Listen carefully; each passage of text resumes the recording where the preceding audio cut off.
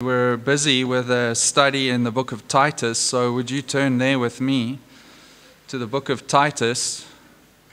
It's one of Paul's letters that he wrote to men like Timothy and Titus, which are very specifically focusing on the life of the church. And much of what he says in both of those letters is focused on what it is to be a church member, and very specifically what it is to be a leader in the church and who is qualified to do that. And would you turn with me to Titus chapter 1, and we'll read the verse 5 to verse 9 together this morning. So Titus 1 verses 5 to 9. For this reason I left you in Crete, that you would set in order what remains and appoint elders in every city as I directed you. Namely, if any man is beyond reproach, the husband of one wife, having faithful children who are not accused of dissipation or rebellious. For the overseer must be beyond reproach as God's steward, not self-willed, not quick-tempered, not addicted to wine, not pugnacious, not fond of dishonest gain, but hospitable, loving what is good, sensible, righteous, holy, self-controlled, holding fast the faithful word which is in accordance with the teaching, so that he will be able to exhort in sound doctrine and to reprove those who contradict. Now, last week, as we started working through verses 5 and 6, we found that we can summarize the whole of the book of Titus with three key words. There are themes that we actually took some time last time, and we traced them through the book of Titus, and it's comfortable to do that. It's a very short little book, only 3 chapters. And I don't know if you remember what those key words were, but let me remind you, they were irreproachable or blameless leaders, sound doctrine, and good works. Those are the key themes of the letter of Titus, and that is really how we can summarize God's design for the church. Is he wants blameless leaders, he wants sound doctrine to be taught, and as a result of those two, to have good works in his people in the local church. Now, just to remind you, and if you weren't here last week, you'll have to go and listen to that sermon, but we started our study of what God's design is for church leadership specifically, and we saw that in verses 5 and 6, we have 5 components of God's design for church leadership. Let me just remind you of what they are. The first is this: God's design is for elders to appoint elders. There's a way of appointing leaders in the church that started with Christ, and we saw that elders are to appoint elders. Paul appointed Titus, and he leaves Titus on Crete to appoint elders there, and then the expectation is that as those churches grow, they then will in turn find faithful men and appoint them as elders. The second component of God's design for church leadership was this: it's that there need to be multiple elders in each local congregation. We saw that. Do it in each city, and it's plural, multiple elders. And we looked at many ways that is wise and the benefits that has for the local church. The third component we saw was that it is in each local church. It's not multiple elders that rule over a whole group of places. No, it's multiple elders in each location. And we saw that that primarily ends up being not only for the fruit of that local body, but it's protective against false teaching spreading from one church to another, as it does so easily in a denomination. Well, today we come to the fourth component, and I'm going to remind you what that is. I did give it to you last time, but it's this: God's design is to have multiple male elders in each local church. As I worked and prepared for the sermon, I got stuck on this point, so we're not going to get to point 5 this week either, that the men need to be blameless. But we're going to focus in on a point that's made here by Paul, and it's this: that the elders need to be men. Look with me at verse 5 again. Paul says the following: For this reason I left you in Crete, that you would set in order what remains and appoint elders in every city as I directed you. And then verse 6, look what he says there. He says, namely, if any man is beyond reproach, the husband of one wife. And then he goes into the character traits of what that leader needs to be. Now, in your English translation, I'm pretty sure it seems a straightforward issue, doesn't it? In my translation, it says, if any man is beyond reproach and the husband of one wife. It just seems to be pretty straightforward that an elder is a man.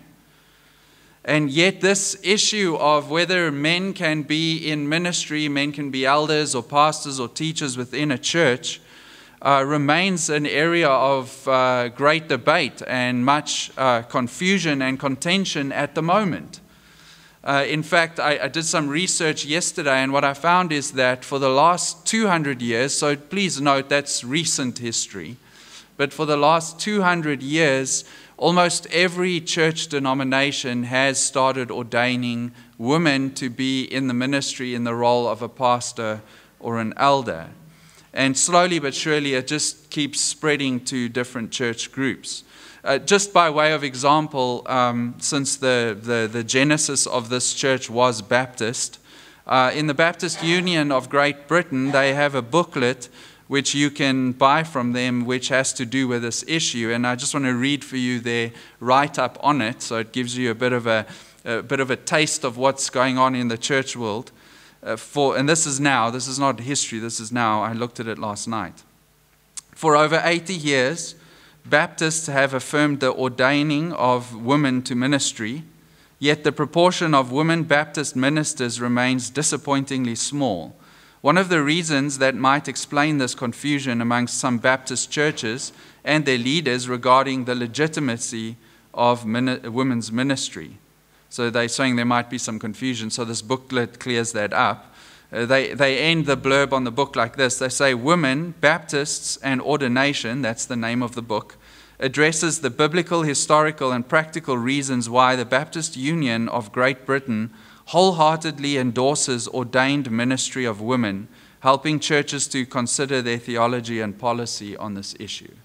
So that's kind of within the circles, just in another country, that we would expect churches to be moving that are evangelical, that are saying they're Bible believing and that the scripture is without error and it's authoritative. What's really made the news recently, maybe you've heard of Rick Warren and the Purpose-Driven Life or the Purpose-Driven Church. It was a very famous book many years ago, and I think it still does the round. Well, Rick Warren, who's no longer the pastor of that church, Saddleback Church, that's a Southern Baptist convention church. It's a very big convention, it's a massive group in America. And recently they made the news because at Saddleback they ordained several women to be their pastors. And this is a conservative church. It's a church that holds verbally to the inerrancy and authority of Scripture. So this issue is now something that is in the news in America. Go Google it, Saddleback and women pastor, and you're going to find articles from New York Times, Los Angeles Times, within Christianity Today. It's a big issue and it's not going to go away. So a question for us this morning is, how do we know that elders are men according to God's design? Well, look again at verse 1, chapter 1, verse 5. I left you in Crete that you would appoint elders in every city as I directed, if any man is beyond reproach, the husband of one wife. So how we know, and this morning this is going to be the focus of our study, how we know that God's design is for men to be elders. And just by the way, let me just say this up front. If the scripture said women must be elders too, we would obey that. That's not the question. We submit to the authority of the scriptures. However, the scriptures are clear that men are elders, not women. Men are pastors, not women. And I want to lay forward to you from the scripture this morning how we know that. And we'll look at basically four aspects or 4 points as we work through the text. And it's going to be this. The first is we know this from the context of Titus. We don't need to leave Titus to have the answer. But I'm going to build up the evidence for you and show you from the broader scriptures that this is the case. So, first of all, we know that they are men because of the context of Titus. We also will see that it's from the context of Paul's other letters, statements he makes elsewhere. Third, we'll see it's by Christ's design and the example of the early church. And I mean early church in the scriptures. And then lastly, it's because it's consistent with God's design in creation for the family. So let's start and look at the context of Titus. In verse 1 here, he says, I want you to appoint elders. The word elder comes from the word presbyteros, and that is actually an adjective. And an adjective in Greek can be masculine or feminine or neuter in its grammatical form, and he uses a masculine form here. However, that in itself is not an argument for why this is a man. Okay, I'm just giving you a little bit of language here, and it's important because the Word of God is breathed out by God, and even down to the grammar matters.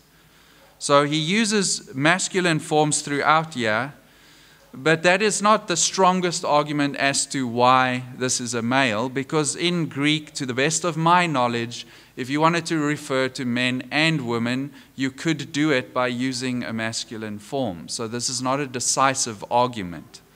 Okay, it is possible to use that form. Unless, of course, we actually have a feminine word that refers specifically to older women. And guess what? There is a word. It gets used later in Titus chapter 2 where he speaks of older women. It's presbytis, which is a female form, an older woman. And I believe that if you go to 1 Timothy 3, if you can remember in 1 Timothy 3 where he also speaks about the qualities of an elder, can you remember what follows after that? There's also the discussion of the qualities of a deacon. Okay, 1 Timothy 3. We don't have time to go there, but you can just look at it at home. He goes, elders, yeah, their qualities. Then he says deacons need to have these qualities. Then in the middle of that argument of deacons, right in the middle, he speaks about women.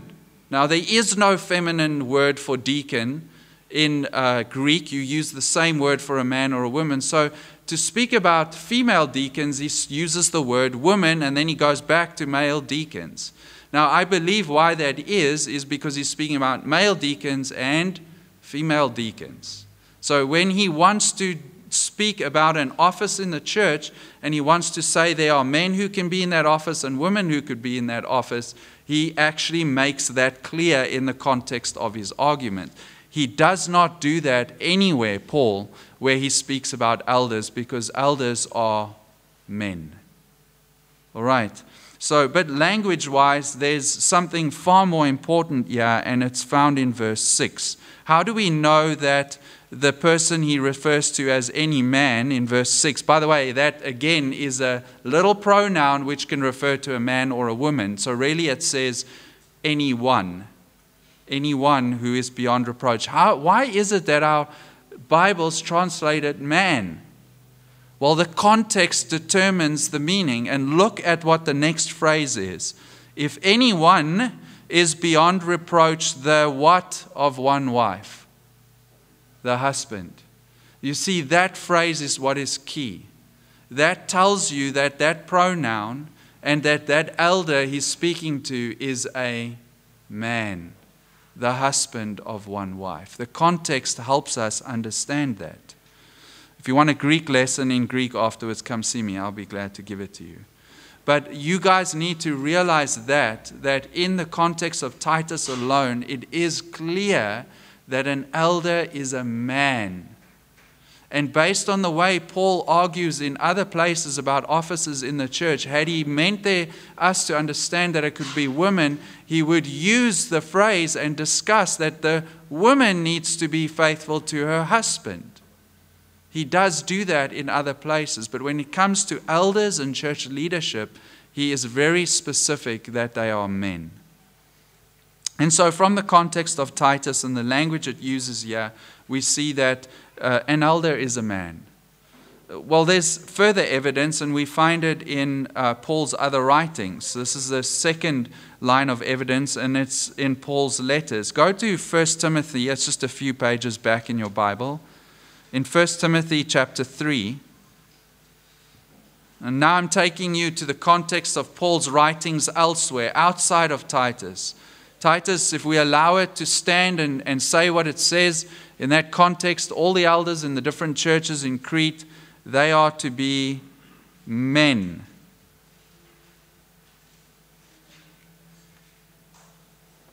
Okay, in 1 Timothy chapter 3 and verse 1, we read the following. It's a trustworthy saying, if any man aspires to the office of overseer, and that's just a synonym with elder, the office of overseer, he desires a good work. An overseer then must be above reproach and the husband of one wife. And there again we see that he, in speaking about elders, and this is now in a different church, not in Crete, in a different church, that an elder needs to be the husband of one wife. In other words, it's a man. However, in chapter 2 of the same letter, I want you to just look up to the chapter that precedes, in chapter 2, verse 12. Look at this statement that Paul makes. Could he be any clearer than this statement? I do not allow a woman to teach or exercise authority over a man, but to remain quiet. And verse 11 is important. He says a woman must learn in quietness and all submission. But verse 12 is key. In fact, let me read for you. You don't need to turn there, but just write it down. 1 Corinthians chapter 14, verses 34 and 35. Listen what he says there. He says, women are to keep silent in the churches, for they are not permitted to speak, but are to subject themselves, just as the law also says. But if they desire to learn anything, let them ask their own husbands at home, for it's disgraceful for a woman to speak in church. Now, these texts that I've drawn for you from the Corinthian church, and Timothy is in Ephesus, so from the Ephesian church, they fit perfectly with what we've heard here in Titus, what we've read there. And so what we find in Paul is a consistency as he writes at different time periods and to different churches. There's a consistency in what he teaches. And really there is clarity. It's not obscure. I don't see anything obscure when he says, I do not allow a woman to teach or exercise authority, but to remain quiet. Now there's a context there, but that's a pretty straightforward statement, is it not? It's clear. Now, in light of these two, I like to bring to your attention two arguments that people in conservative churches who hold to the inerrancy and authority of Scriptures, those churches which are most denominations out there who have rejected the Scriptures, we're not talking about them. We're talking about evangelical churches that say they hold to the authority of Scripture, like Saddleback and others. Two arguments that they make in order to justify having women elders and pastors. Okay, the first argument is this. Some people argue that you need to separate being a pastor and a preacher and a teacher in the church. You need to separate that from the office of elder. So they say they're two separate things. They say that being a pastor is actually a gift. We know the Holy Spirit gives gifts of various types, serving gifts, teaching gifts. In the Scriptures, Paul makes that clear, and elsewhere. You got different gifts, and each individual believer is by the Holy Spirit given unique gifting to serve the body of Christ. We understand that, but they argue that pastor-teacher is one of those gifts. And then what they say, and for example, they go to Ephesians 4 where it says Christ gave gifts to the church, some as prophets, some as apostles, some as evangelists, some as pastor teachers. They go to that verse because it speaks about gifting. And they say wherever else you go in the Scripture and you have gifting, there's no distinction made between men and women. And therefore we need to distinguish the gift of preaching and pastoring from the office, the official office of ruling as an elder in the local church. And so they say gifts are not limited to men. Pastor teacher is a gift. Therefore, you can have women and men as pastor teachers according to the gifting God gives them. That's one argument that is made. Is that clear? I need to see a nod. Yes, thank you. Great. Well, the second argument is the following. They go to, for example, this passage, which is pretty clear in Timothy, in 1 Timothy 2:12, where it says, I do not allow a woman to teach. And they go to the other verses and passages, the ones in Corinthians and, for example, Titus and Timothy on the elders. What they say there is, yes, Paul does say there that women cannot preach or teach or be an elder. They say, yes, but here's the thing. It was for that time. It was for the circumstance in that church at that time. And we are now in different times and we don't have the same circumstances. And there are various ranges in this argument. And so, yes, it applied there at that time. Paul taught that, and that's what he said. But, we are beyond that. And it depends on the line of argument. We've either moved beyond that patriarchal context of the ancient Near East of those days. We're different now, so it doesn't apply. And there's various ways of arguing it. The point is, they say it was historically and culturally bound to that period. We are in a different period. It therefore does not apply to us anymore.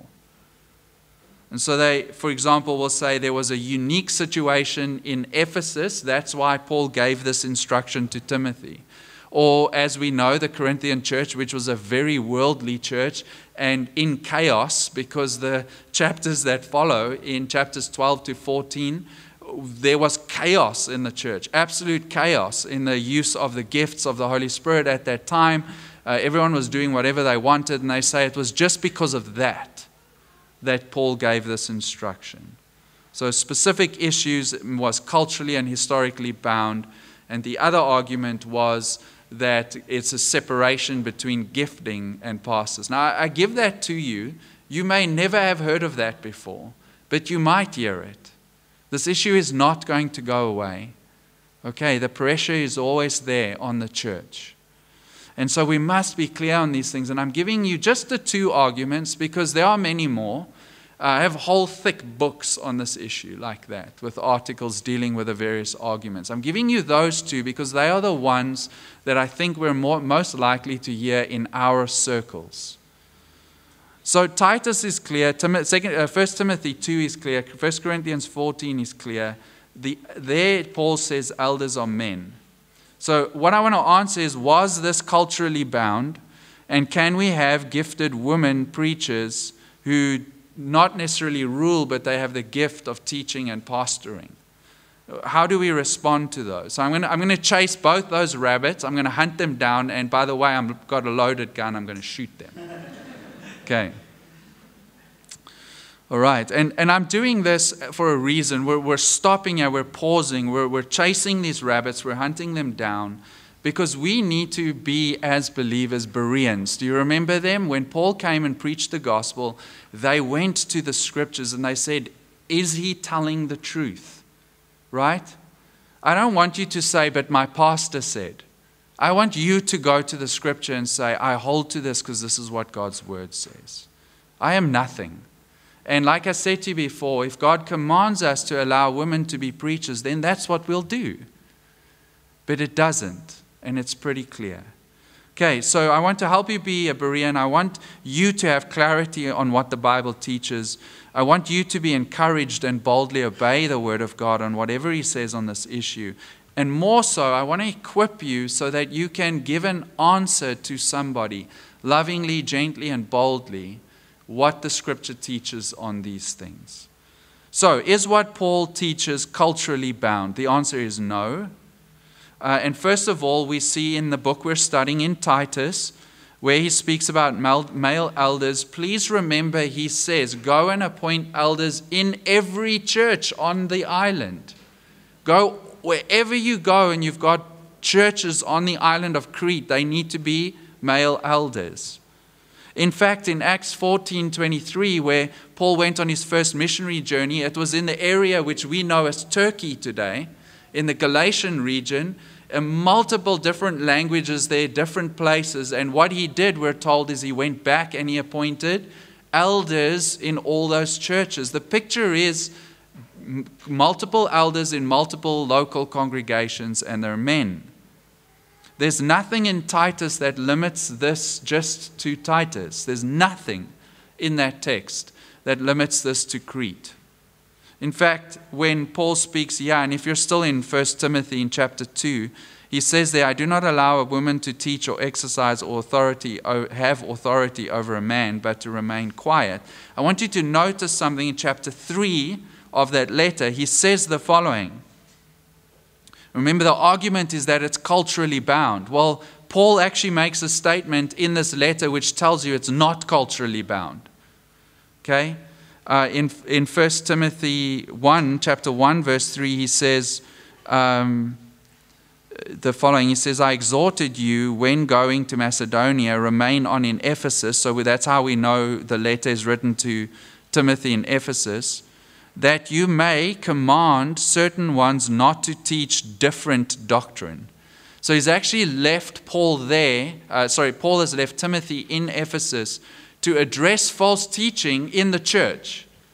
And then he makes this statement about women learning quietly. By the way, that itself is revolutionary. In that period, in the Roman culture, women were, and in the Jewish culture, women were second rate and nothing. It is a Christian idea to ensure that the women are learning and educated and growing and participating. That comes from us, not the world. Don't forget that. So chapter 3, you get to this statement. He says in verse 14, I am writing these things to you, hoping to come to you soon, but in case I am delayed, I write that you will know how one ought to conduct himself just in the church of Ephesus. Is that what it says? No. What does it say? In the household of God, which is the church of the living God, which is the pillar and support of the truth. By his own words, in the context of this letter, he's saying, my instruction is for the church. And do you understand that goes for then and it goes for you and I today? There's nothing that binds these instructions culturally to that time period. This is for the church of all time. In fact, even in that verse in 1 Corinthians 14, where he speaks about learning from your husband and being quiet, that is something in verse 33 of chapter 14 of 1 Corinthians. He makes a similar statement. He says, this is our practice in all the churches. It's not limited just to the Corinthian church. And so from the scripture, from its context, there's clarity. It's not culturally bound. Okay. In our culture, when it says we've moved beyond that, there must be full equality, etc., and those statements, and that the church must move away from that kind of thinking, well, that's the culture trying to impose its standard on the scriptures of God, and we will have none of that.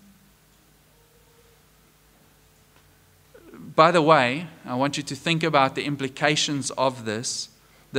If you say, no, it's limited by culture, and really most of the churches that I know, the Dutch Reformed Church and so on, this is the argument that they use to justify having women preachers, that it was culturally bound and we're beyond that, and in our culture it's acceptable. By the way, just think about this. If I say, yes, okay, it was culturally bound, and you can therefore, what happens? If we don't have to obey these instructions, guess what? We can excuse anything. We can just say, well, homosexuality was just culturally bound. Therefore, it's okay today. So what you accept from Scripture is limited then only by your own desires. And you become God. Because you can decide which Scriptures mean what and whether they apply or not. And the result that I've seen in the church in the handful of decades that I've been alive is I see churches today that claim to be evangelical, that claim to be Bible-believing and behold to the authority of Scripture. They are accepting of adultery, and they excuse it from the Scriptures. They are accepting of sexual immorality within the body. They are accepting of homosexuality. They are accepting of abortion. They're accepting of mutilating children nowadays for gender purposes. And the reason is because they can simply come to the scripture and say it's culturally bound. We are beyond that. Our culture, it is acceptable. Therefore, we can do it. This you will see in all the churches that are caving now on the women ministry. What was the next thing that happened? Those same churches ordained homosexuals. And that is where the next step goes, and it just will not stop. That is the reality of where this goes. And you can replace homosexual with any other kind of aberrant thing. There is no limit then. The scripture loses its authority and you become God. So are Paul's instructions culturally bound? No. They are explicitly for the church at large. Therefore we must obey. Now that rabbit's dead. Let's chase the other one. Okay, can we separate being a pastor teacher from the office of elder? Can you say there are two different things? Gifting and an office. Well, the answer is no. All right, again, 1 Timothy 2, if you're still there, 1 Timothy 2:12. Think of these two things, the teaching, preaching of a pastor, teacher, and authority and rule of an elder. Please listen what Paul says. I do not allow a woman to teach. There's the pastor teaching side. Or exercise authority over a man. There's the elder rule side. What did Paul say? No. Titus 1, verse 9, and we can now head back to our little letter. Titus 1, verse 9, a key element of being a pastor teacher, of preaching the word of God, of teaching sound doctrine, that is the role of an elder. That is what he's speaking of here. Elders are those in verse 9 who hold fast the faithful word, which is in accordance with the teaching, so that he will be able to both exhort in sound doctrine and reprove those who contradict. You cannot separate those two because the Bible doesn't do it. The Bible's teaching is that an elder is the one in the context of the local church that preaches and teaches and exercises authority. In fact, I want to show you something from two places in the scriptures, and these are outside of Paul, though they do describe something Paul did. In Acts 20, you're welcome to just write this down if you want to. Acts 20, verse 17, and then verse 28. I just want to show you this link. A shepherd, a pastor, poimenas, a pastor teacher, a didaskalus, right? That's what that is. Poimenas means to pastor. In Acts 20, verse 17, we read, now from Miletus, Paul sent to Ephesus and called to him the elders of the church. So these are elders he calls. And when you jump down to verse 28, you see he says to the elders, be on guard for yourselves and for all the flock among which the Holy Spirit has made you overseers to shepherd the church of God which he purchased with his own blood. That word shepherd is the word that is the verb form of pastor. So in other words, he's made you pastors of the church. You cannot separate ruling as an elder from pastoring. That is the domain of the elder in the local church. And 1 Peter chapter 5 verses 1 and 2 speaks of elders, their shepherding, their pastoring, and their overseeing. It's one thing. So you cannot make that distinction and say the one is a gift and the other is an office. It doesn't fly. So scripturally, Paul's teaching is authoritative for us, is it not? Because that is God's word for us. And it's authoritative by God's design for the church of all time until Christ returns. Both those rabbits, I trust, are dead because there is just no sound scriptural evidence to it. And what I find very sad is one of the best exegetes on Ephesians makes this argument. And he's supposed to be a conservative guy. And you know what he does with 1 Timothy 2?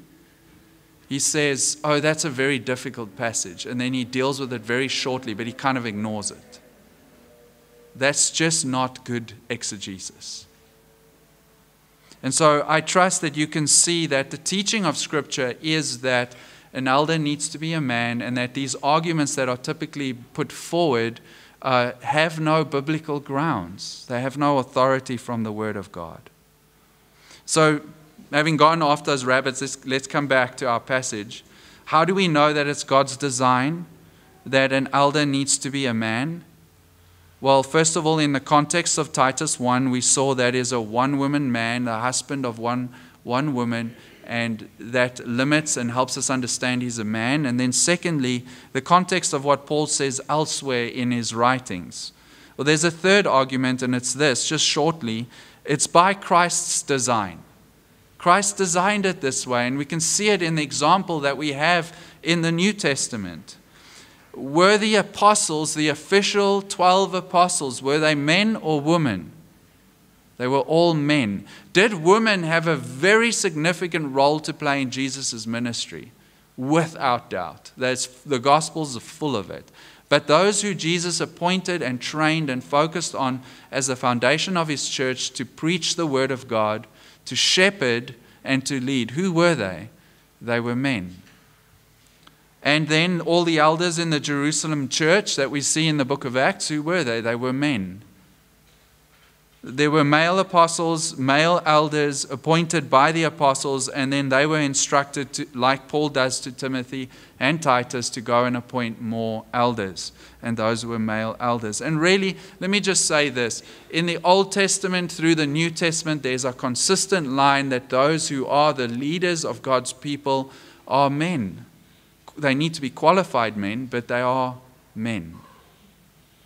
And the reason is because that follows God's design for his creation, starting with a family. And it leads into his people and the body in which we exist. And so that really is the fourth reason we know that it needs to be men, and it's this. It's because it's consistent with God's design for the family. Now we have time, so would you turn with me to Genesis?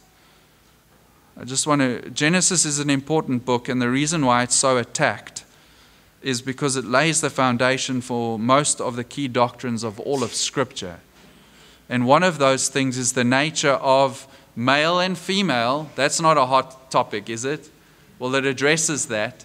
It addresses marriage, it addresses family, it addresses the roles of husband and wife. And we see in Genesis 1 verse 27, let's start there. This is a very important verse for us. And I don't think anybody, I've never met a believer in Christ who questions this, but we must lay it out before us.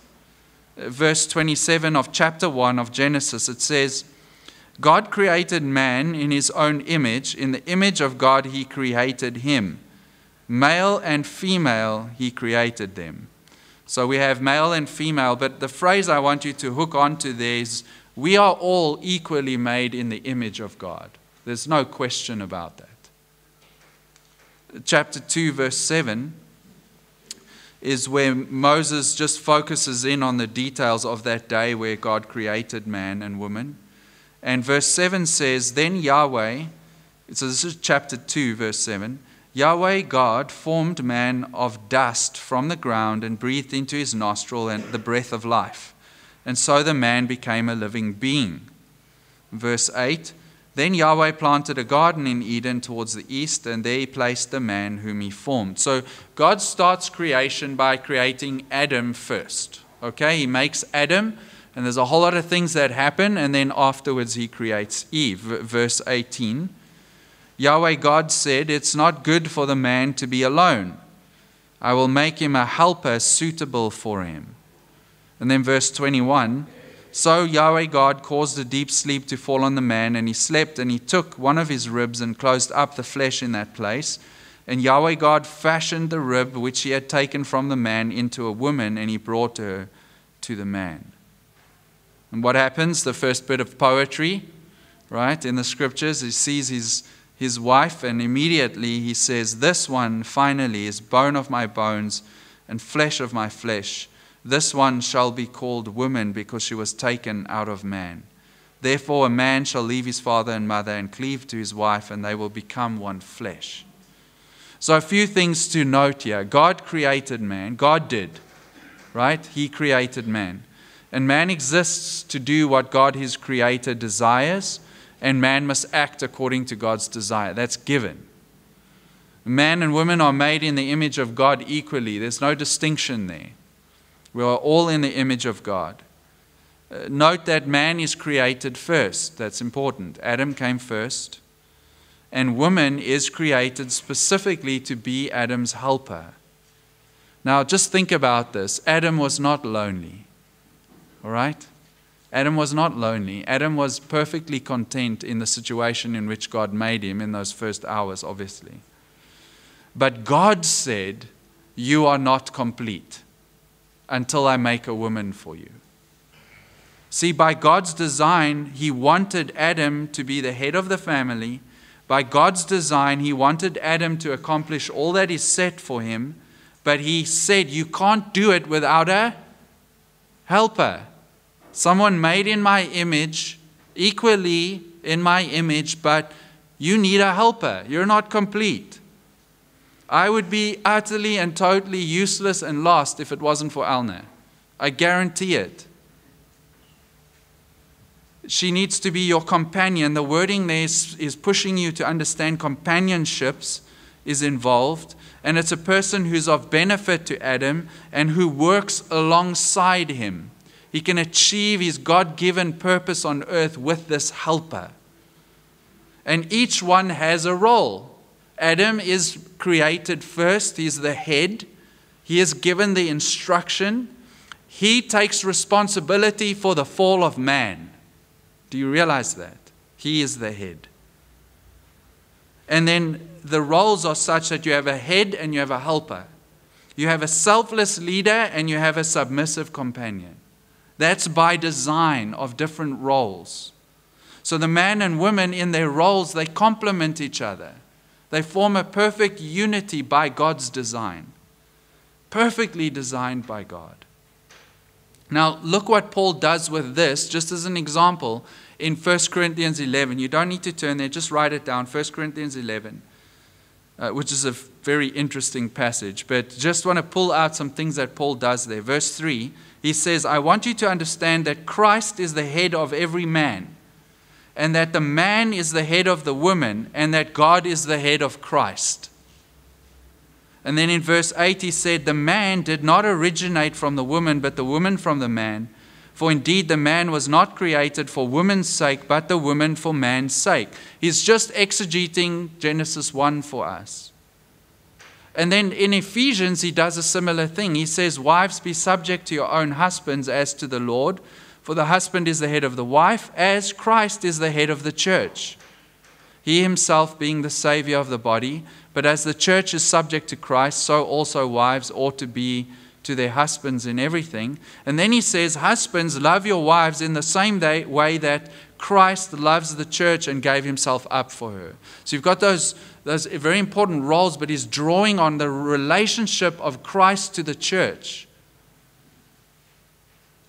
And then in Ephesians 5, the next thing he does is quote from Genesis. You see, it's foundational to our understanding of the relationship of a man and a woman in a family. And so he says God's design for the family is equal image bearers, but different roles.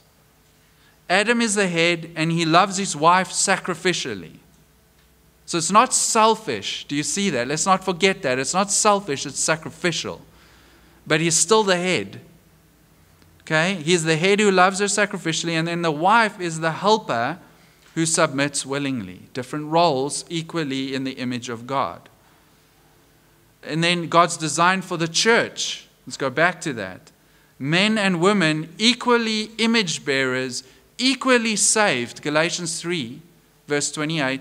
Equally saved. There's no distinction in salvation between a slave and his master, between a man and a woman, between a Jew and a Gentile. We're equally saved in the eyes of God. But then in his design for the church, some men, not all men, some men are called by God to lead and preach, and women are to learn and faithfully serve according to the gifting God has given them. Do you see that design? And so the design for the church fits in well with God's design for the family, where you have a male head and a wife, and you have then male leadership in the church and the rest of the body. So here's the key. I don't want us to forget this. This is God's design. God's design. And it reflects the relationship between the persons in the Trinity. Do you realize that?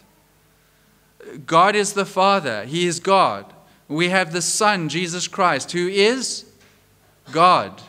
And we have the Holy Spirit, who is God. And if you look at the scriptures, just quickly to jump to the creation, in the creation account we have God creating and we have His Spirit.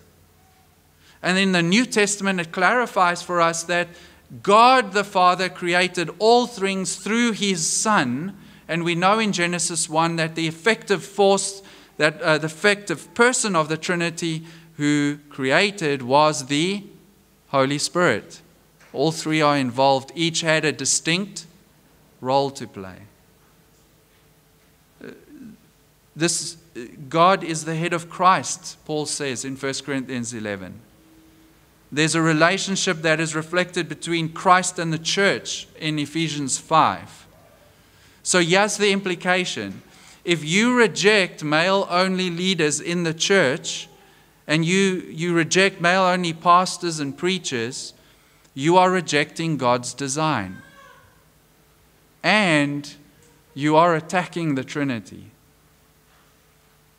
If you say a woman must be equal to men in all things, especially on the level of roles, function in the church, because think about it, people say you're evil, you're oppressive if you don't allow women to have exactly the same function and role.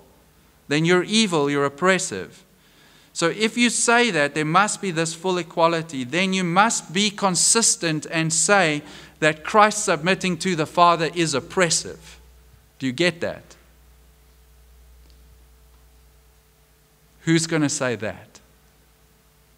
I'm not. You have to then look at Paul's argument where he goes to the Trinity and he points you to there's willing submission of the Son to the Father. Well, if you're saying it's evil to not allow distinct roles in God's design for men and women in the church and the home, you then must draw that through to the Trinity. Or if you say that a wife must not submit to her husband, there must be absolute egalitarian equality, then you must be consistent and say that where Christ is the head of the church, well, then the church can be the head of Christ. Who's going to say that? You cannot say that. I want you to see that's where this argument, you must take this argument because that's what the Scripture does. It's a serious matter, and we need to take it seriously. If you reject the plain teaching of Scripture on this and any issue, but this one specifically, you are attacking God. We attack His character, His design, and really what we are doing is rebelling against the authority of His word. So I trust and I thank you for your patience in allowing me to spend all this time on one simple issue, but it is very important. Very important. Young ladies, you are being pressured in this sphere. Ladies who are at work, you've seen this. You're facing this pressure. All of us do. We need to be clear on what the Scripture teaches. So how do we know that God's design is that for the church is male elders? We've seen it in the context of Titus 1. We've seen it across all Paul's teaching. We've seen it in Christ's own design for the church and the way He implemented leadership. And we've seen it is consistent with God's design for the family and really for society. And so as we conclude this morning, and we do have a few minutes as we conclude, I want to make a few closing remarks just to bring this home. The first is this: everything God says in His Word about male leadership in the church is very offensive to our society. It is very offensive, but there is an underlying assumption. Paul speaks of tearing down strongholds in society, ungodly ways of thinking, ungodly philosophies. I want to point you to this one underlying assumption. It's really, really obvious when we just stop and think about what the world is arguing here. And here's the problem, okay? What's the problem? If someone argues with you on this and teaches, wants you to disobey God's word on this, this is most probably where their assumption is. Listen, it's this: that they have made the roles, different function, different roles of men and women as a measurement of your value. That's the problem. They're saying if you can't have equal roles, you are saying, I am not as good as or as valuable as that man. So submission of women to men in the home and church and the different roles for men and women, they're saying that's a measure of my value as a person. And you're saying, they're saying it's indicative of whether you're inferior or superior. But that's false. That's a false way of thinking. It's unbiblical. It's something we must tear down and address. Go for that. That's where you cut the throat of that beast. Okay, let me read for you what Betsy Rikuchi says in a book called Love That Lasts. It's a book on marriage and family, but it's good to hear what she says. She says, to God, a role is never a measure of someone's value. It's an expression of divine order and wisdom. They are a means God uses to accomplish His purposes. So what I want to encourage you is, if someone brings this up and you have the opportunity to share what the scriptures teach on this, go to this assumption and say, you're assuming that if I play a different role, that it's indicative of whether I'm valuable or not. That's not true. Guess what? It doesn't work in real life, does it? Is everybody in the company the CEO? Is everybody the chief financial officer? Is everybody the janitor? Is everybody the IT person? Can the janitor make executive decisions with the board? No, it does not work anywhere else. Don't impose it on the church. It's common sense. Okay? And then take them also to these arguments and point out to them, you're attacking the Trinity if you do this. And so you have the ability to answer them. You are made equally in the image of God and saved by Jesus Christ equally. Is there any value higher than that? No. The second remark I'd like to make is that there is a warning to us in the church as Christians about these issues, and I'm not going to address it now. I'm going to actually ask that in our Bible study when we review the sermon that we look at this. But you can jot down Matthew 7:21, Matthew 7:21 and the verses that follow, and 1 Samuel 15. Right? And I asked myself this question this week, and I said, can I think of an example in the Old or New Testament where God specifically addresses His people and tells us what He thinks of us when we worship Him but not according to His design? The answer is yes. Go look at those chapters and you'll see what He says about that. So the church that just goes on and comes and worships and sings and preaches but not by His design, who rejects male leadership and then puts female pastors in place. Does God say something about that? The answer is yes. And you can look at 1 Samuel 15 and Matthew 7:21 for that. The third remark is this: a church that rejects this part of God's design is not accepting the authority of God's word, and therefore do not accept the authority of God. It rejects His word and therefore rejects God. Let me tell you something.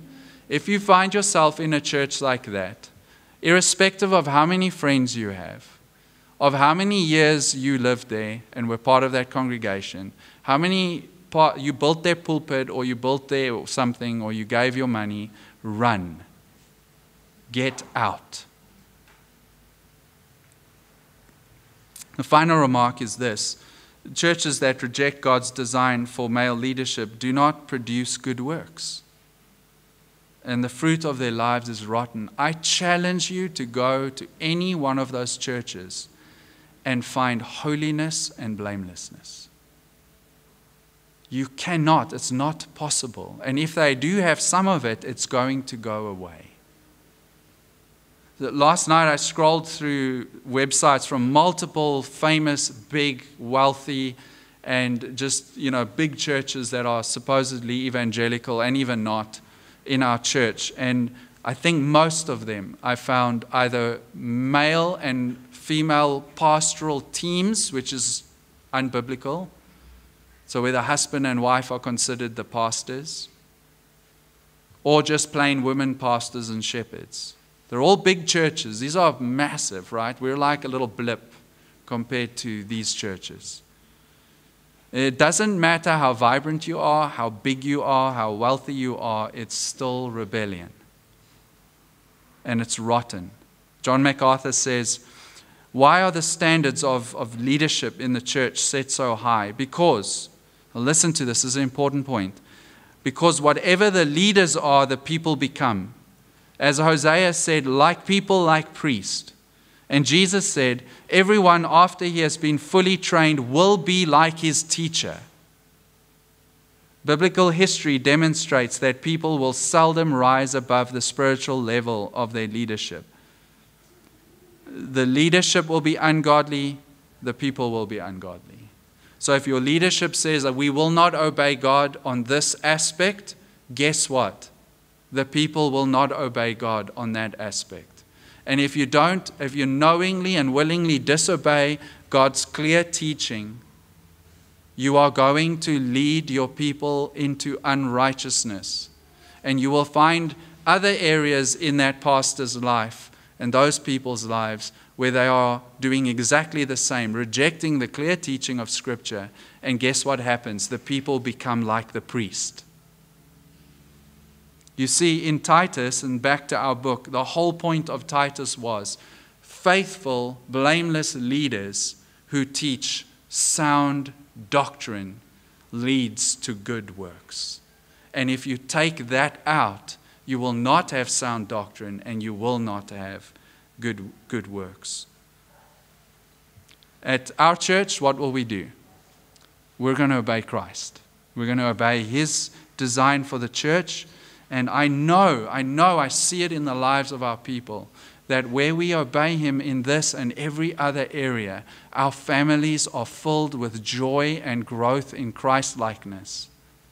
And we see good fruit. Do we not? Let's press on in that. Let's pray.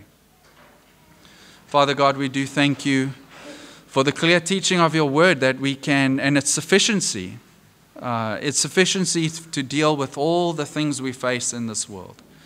Lord, our desire is to humbly obey You. Whatever it is You lay before us and call us to obey in Your word. Lord, give us grace, we pray, to stand firm on the truth of Your word in this issue and every issue that arises in our society. Help us to know well what You teach and to stand firmly on that and to obey You.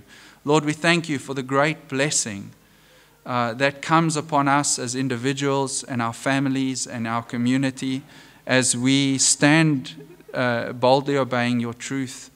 And we do ask, Father God, that those churches who are perhaps wavering on this issue, that they would turn to the Scriptures and find clarity and boldness, press ahead and obey in these things. Thank You for the way that You have graciously blessed us, not only at this church, but at many other churches, with faithful men who are qualified.